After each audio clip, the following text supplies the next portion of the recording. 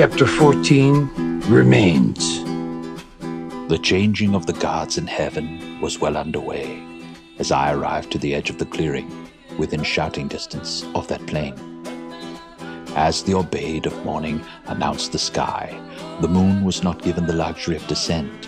Instead, bullied by the fat fingers of dawn, it merely opaqued.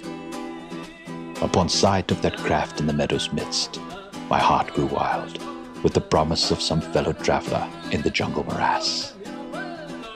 There upon one knee, my senses then toggled, so that my sight was fully deployed upon the meadow. I would discover that more curious than that great rent in the jungle's canopy, which could be explained by the crash, was the dull and dominant color of beige, nature's unique stamp upon half-life.